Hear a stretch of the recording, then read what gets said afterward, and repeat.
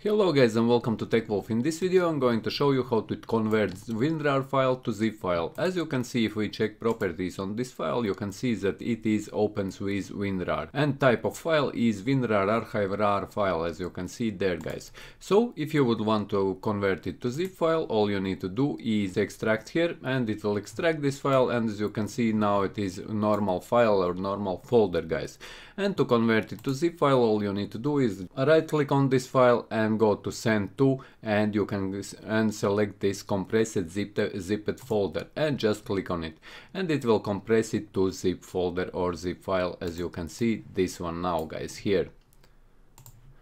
As you can see this one here, and if I right click on this now and click on properties, you will see that currently type of file is Winrar zip file guys. How you can convert Winrar file to zip file, and if you found this video useful, leave a like, share this video, subscribe to my channel if you are new, and see you in the next one.